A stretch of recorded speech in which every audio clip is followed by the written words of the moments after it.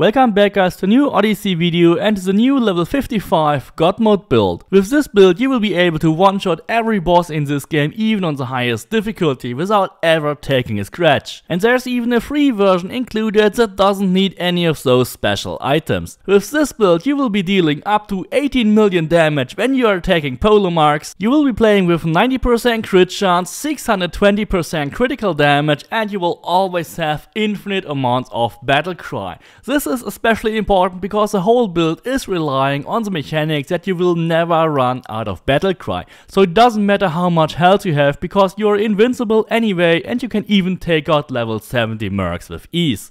In the standard variant of this build you will have up to 40 seconds of battle cry, which means 40 seconds of complete invincibility. And by just making 2 normal random kills you can always activate it immediately again. And all this is achieved without sacrificing any damage. We get up to 350,000 damage with a light attack, up to 500,000 damage with a heavy attack, 1.5 million for a charge attack, 800,000 for Ring of Chaos, 2 million for Fury of the Bloodline, and 5 million if you do an overpower animation cancel. The range attacks are also more than enough to kill every mercenary comfortably with over 1.8 million damage for a devastating shot and 2.2 million damage for a predator shot. There's plenty of headroom to kill and assassinate even mercenaries which are over 20 or 30 levels above you. And the maximum 18 million damage is even beating any previous records which I had for this level. This is simply the best and most powerful level 50 build I have ever made for this game. And since it is completely invincible, it will be easier than ever to beat the shit out of all your enemies when playing this game. However, to get the most out of this build and to become really invincible, you have to know how to use it. Whenever you enter a battle, you should first activate Battle Cry and then activate your Flaming Attacks ability. Please be aware that your Flaming Attacks will not immediately trigger the plus 200% critical damage from the Typhoon's Axe. If you want to trigger it immediately, hold down the D-pad, switch to your torch and then switch back to your weapon to get all the damage activated. If you don't activate it manually, it will take over 20 seconds before it becomes active. The next important thing is whenever you run out of battle cry, you can completely reset the cooldown by just making 2 random kills. So ideally you should save up a Ring of Chaos, do the quick 2 kills and activate battle cry immediately again to minimize the window when you're vulnerable. In some situations when you have no other enemies available, it is also possible to just kill 2 random animals or civilians to reset the cooldown. Even if you're invincible, you are still taking damage while under battle cry, and this damage is reducing your crit chance and your critical damage. One way to counter the health and damage loss is to use the health gain per adrenaline spend mechanic. This mechanic will almost instantly refill your entire health bar, and by making a single kill you will be back to full health immediately. But the method I personally use is the torch glitch. You can simply heal your entire character by switching to your torch and switching back to your weapon. This method is extremely convenient because if you have your flaming attacks active, it will also simultaneously trigger the bonus damage from the Typhoon's Axe. Even if you've already made a previous level 22 build, there are some additional preparations you should make, because at level 50 you will unlock Hephaestus' workshop and you should further upgrade your crit chance and your critical damage abilities. To make this build as shown in the video, you should go for up to 16% crit chance at full health and 8% crit chance. Optionally, you can also increase your critical damage at full health to 60% and your crit damage to 30%. If you don't have some of these upgrade options, make sure you have solved the proper Ostrakas for it. There's a collection guide at the end of every level 22 build. But now let's finally check out the build. We will start with the recommended variant, the free variant will be shown right after this. With this build we have over 50,000 warrior damage for our left weapon and over 200,000 assassin damage. Whenever you make a level 50 build, you should always reach about 50,000 warrior damage. If you have a value that is much lower, you have done something terribly wrong with your build. Of course, a lot of this damage is coming from the bighorn bow because the bighorn bow will amplify our left weapon damage by a factor of 1.6 by adding all its 2400 DPS to our left weapon. And this 50,000 warrior damage is then also being used for shooting our arrows. The bighorn bow is a glitched item and the absolute mandatory item to get when you spend your 200 free credits. It not only doubles our warrior damage but also quadruples our hunter damage. On our left weapon we will use Hater's Harper, which is a perfect epic sword that has warrior damage, critical damage and damage swords, and here we will part the increased battle cry of Aura's duration. This engraving is unlocked by acquiring the Titus Fury from the Helix store. It is absolutely recommended to get this engraving even if you don't get any of the other items, because it doubles the time of battle cry, which also means that you have to reactivate battle cry less often and being less often exposed to your enemies. Hater's Harper itself can be acquired when you do the A Friend in Need quest in Ostraka. In order to keep the sword at the end of the quest, you have to lie to Hater and don't give it to him. On the second melee weapon slot, we'll use the Typhoon's Axe. The Typhoon's Axe has warrior damage, it also has a really nice crit chance at full health engraving, and it comes with the insane 200% critical damage with fire abilities engraving. And to add even more damage to our build, we will add the 100% damage but health cap to 25% here in this weapon. However, if you don't want to like to activate this additional damage every time, you can also use the Sword of Action as a replacement. The Sword of Action can be looted in the chest in the Parthenon in Athens. The engraving should be the same as on the Typhoon's Axe. It is important to note that both of our healing tricks, the torch healing and the additional health gain per adrenaline spent, only work when you use this engraving. And you don't have to be afraid to run around with 25% health, since you are invincible from battle cry all the time anyway. On the Bighorn bow, you should engrave 8% crit chance, because on this level it is really important to get as close as possible to 100% crit chance.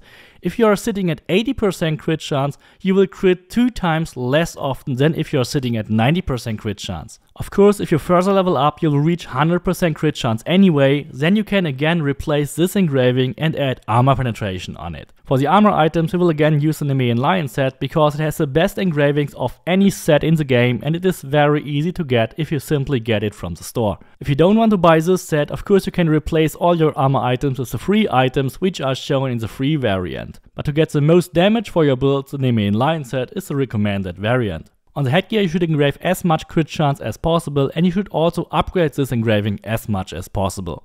The Nemean Lion bracers have warrior damage, 60% critical damage while full health, and here we will engrave the cooldown reduction for Battle Cry of Ares. This engraving is unlocked by getting the Northern Traveler set, which is a free club reward, and the engraving is actually still working as if it is 50%. So you just have to make 2 kills to reset the ability even if you use this engraving. On the belt, then we have no special engraving, we have warrior damage, 60% critical damage while full health and 8% crit chance. But on the torso we will engrave the 100% damage but minus 100% resistances from Corfu Island. In order to get this engraving, you have to travel to Corfu Island, go to the Collidi farm, collect the tablet, and then go to the northeast of the map to solve the riddle. And last but not least, on the boots we will engrave another 60% critical damage while full health. This will give us a total stats of 458% warrior damage, 42% damage swords, over 91% crit chance and 420% critical damage without activating the Typhoon's Axe, and 620% if you activated it. For the free version we will do something totally different, and that might actually seem very weird to you because we are using a mixed set of items. A lot of these sets have actually bonuses which are so weak that we can completely ignore them. However, if we put the best items of these sets together, we will get something that is much better than any of these sets alone. Please note that some of these items are Ubisoft Club rewards, which will be immediately unlocked once you have connected your game to Ubisoft Club. We will also use the Bighorn bow, because the Bighorn bow is essentially a free item. You should always spend your free credits to get this item. In this variant we will have 60,000 warrior damage and 290,000 assassin damage. However, we will have much less critical damage than in the previous variant, so your total damage output when you play with this variant will be a little less. On our left melee weapon we will use the Copycat Sword. The Copycat Sword has a unique crit chance engraving, so it greatly helps us to increase our crit chance without using any costly special items. In order to increase your damage as much as possible, you should not go for a legendary engraving, instead go for a Damage Sword engraving on the Copycat Sword. If you want to stay invincible a little longer, of course you can also only go for the Battle Cry duration increase and don't buy anything else. Then you basically have the God mode build, but only with a little less damage. The Copycat Sword is of course entirely free, and you can collect it by simply completing the Really Bad Day quest done in Locris. Just help all the local people and beat the fake Eagle Bearer at the end, which drops the sword. In the second melee weapon slot you can either go for Hater's Harper or the Sword of Action and engrave it with 100% damage but health cap to 25%. The Sword of Action can be looted from the Parthenon chest in Athens. On the Bighorn bow we'll go for the same 8% crit chance, and then on the easier sword we will engrave another 16% crit chance at full health. Even though Asia's Hood has assassin damage as a primary engraving, it comes with a Damtress sword engraving. Damtress swords is a multiplier and it is even more important to have than critical damage. So it is the best engraving which you can have on your headgear. For the bracers we'll use the Spartan War Hero gauntlets which have warrior damage, 6% crit chance, and here we will engrave the same Northern Traveler set engraving which reduces our cooldown for battle cry. For that of course you only have to make 2 kills. It works still as if it is 50%. For the belt we will use the Northern Traveler's waist with warrior damage, 5% all damage, 6% crit chance and 60% critical damage. The torso is again from the Spartan War Hero set with warrior damage, critical damage, and here we will go for the Korf engraving with 100% damage but minus 100% resistances. And last but not least, on the Spartan War Hero boots we will engrave another 16% crit chance at full health. In this variant we will have a total of 451% warrior damage, 72% Damtress swords, but we only have around 83% crit chance with 220% critical damage.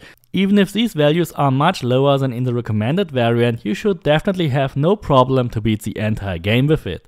To get enough ability points to max this build, make sure that you collected all the additional 22 points which you can get from tombs on the map. Even if you don't use your bow a lot, definitely go for Sixth Sense. Sixth Sense slows down your enemies, allows you to do frontal assassinations and just makes it much easier to hit your enemies when you're spotted. You should also use at least one strong range ability. This can be either the Predator Shot, which deals over 600% damage, or the much easier to use Devastating Shot, which deals only 400% damage. Also definitely go for Hunter Mastery, because that will always refill your first adrenaline segment. When playing with swords, getting the charged heavy attack is really recommended. It is actually so strong that it is even able to kill a mercenary without using any adrenaline. Definitely go for Weapons Master for additional warrior damage and 10% crit chance, and also max out your flaming attacks, because you will activate flaming attacks a lot and you want to have the cooldown as short as possible. Maxing out Fire Mastery of course is also needed to increase your fire damage and the fire ability duration. Totally go for Overpower Attack, and absolutely mandatory for this build is of course to get Battle Cry of Ares. Fury is of course a nice ability if you need more adrenaline quickly, and Ring of Chaos can easily secure your 2 kills to reset your Battle Cry. If you want to rely on normal healing, then you can go for Second Wind. Of course you can also simply use the Torch Glitch instead. The health gained per adrenaline spend will actually work for any adrenaline spend, so it will also work if you use Ring of Chaos or any other ability. In the Assassin tree I only went for Shadow Assassin to get the additional assassin damage and critical damage, but if you have more points then definitely go for Rush Assassination, Hero Strike and even for Stealth Master. In your mastery abilities you should only spend 5 points to get 2% normal crit chance, then you should not waste any points into any of those warrior abilities. Instead go for the assassin tab, put 12 points on Damtress swords, 12 points on crit chance at full health and another 8 points on critical damage while full health. Even if these abilities are in the assassin tab, they work for your whole character and they are the much more important ones. Any additional points can then be spent on health gain per adrenaline spend. I hope you really enjoy the new level 55 God Mode build. Special thanks to Grateful Golem and all the other donators and supporters. Please don't forget to subscribe, leave me a like and see you next time.